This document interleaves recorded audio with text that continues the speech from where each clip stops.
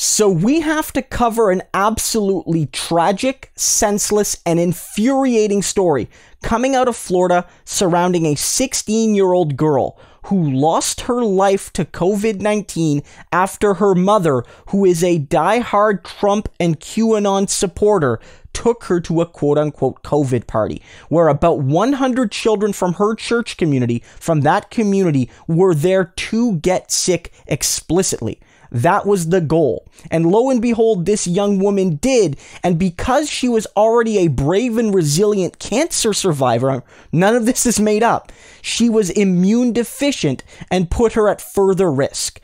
And every step along the way, from that first step to her passing, her mother and other people close to her absolutely failed this young woman when she needed it most. For me, guys, this is absolutely heartbreaking. In a general sense, it is, but specifically because I have a young son myself, much younger than Carsyn was here, much younger than this 16-year-old, but to think of how this mother would every step of the way do the exact wrong thing based on faulty and hateful and conspiratory ideologies coming from QAnon, from far-right churches, and from the president himself, that she would just do this to harm her daughter just shatters me, guys. It absolutely shatters me, especially because this young woman, again, survived already. She already beat the odds. She already had to go through so much. It's so tragic that a young person would even have to get something like cancer and survive it, let alone lose their life to it.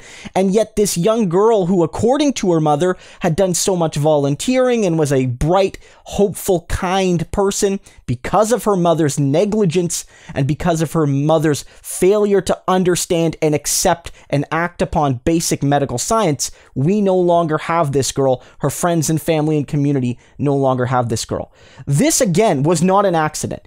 Every step of the way, things could have been done differently. I'm going to read you a basic rundown of what happened from that party to this young person losing their life. And I want to read it out because I want to get it exactly right, that every step of the way, things could have been different. And that if this person, if her mother Carole was not totally inundated with Trumpian QAnon anti-science ideology, she might have done something different. So it says here, on June 10th, Carsyn's mom Carole took Carsyn, a 16-year-old girl who was immunocompromised with a history of health issues, including cancer, to a quote-unquote COVID party at her church, where more than 100 children without masks were in attendance.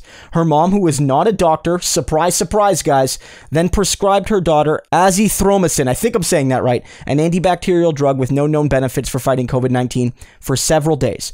During that quote-unquote treatment period, Carsyn developed headaches, sinus pressure, and a cough. A few days later, without talking to her doctor, her mother would later report that her daughter, quote-unquote, looked gray on June 19th. Again, this is 9 days since the party, lots of time to have actually consulted somebody who knows what the hell they're talking about. So she put Carsyn on her grandfather's oxygen machine. My God, guys. When that still did nothing to combat the cough, the headaches, the sinus infection, the fever, her mother started giving her hydroxychloroquine, which Donald Trump has often touted without sufficient medical knowledge as a quote-unquote cure for this illness. Carsyn immediately worsened and was finally taken to medical professionals, where she was admitted to the pediatric ICU. When she couldn't breathe on her own, her mother declined intubation. The hospital began plasma treatment on June 20th, 21st, but the damage to Carsyn's cardiorespiratory system was too severe, and she was ordered to be intubated on June 22nd. She passed away the next day.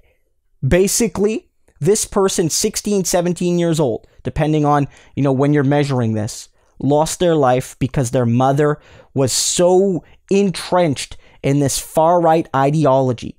And you can go and check her Facebook page. It's all there, that this person would have rather been right about her support for Trump, her opposition to doctors and nurses and science, and her belief in QAnon conspiracy theories, rather than admit, maybe I don't know what the heck I'm talking about, and take my daughter to a doctor, get the actual prescriptions and treatments and procedures needed to take care of her.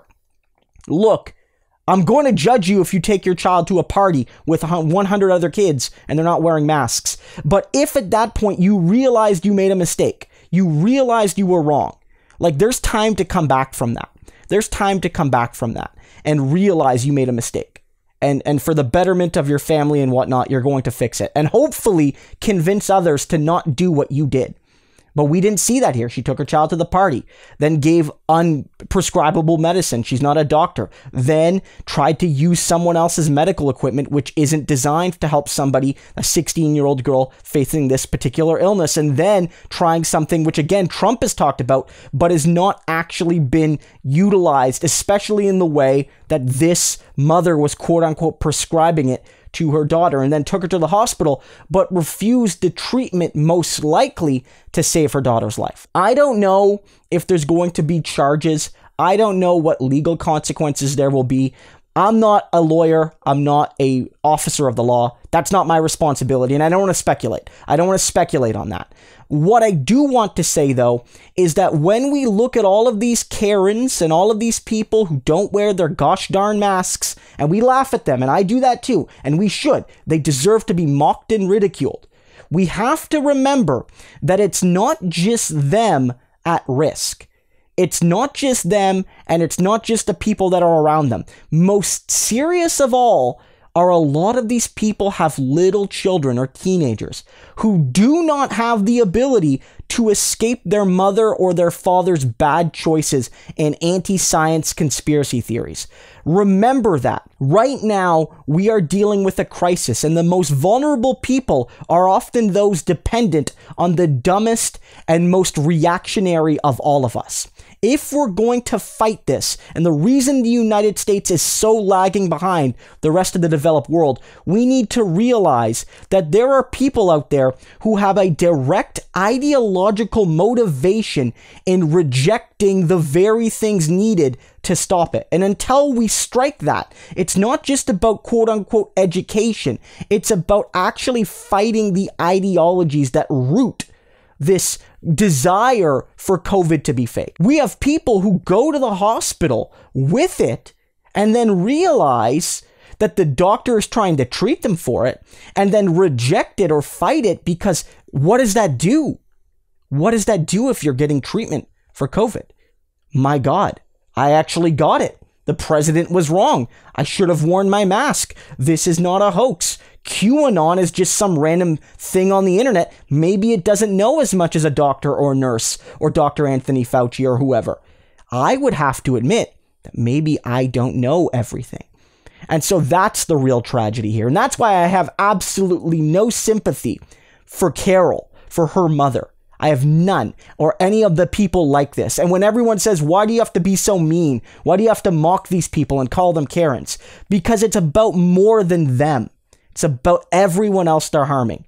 Little children, they're teenagers, they're people they're supposed to love most of all. That's why we do this. And that's why we're not going to ignore this story.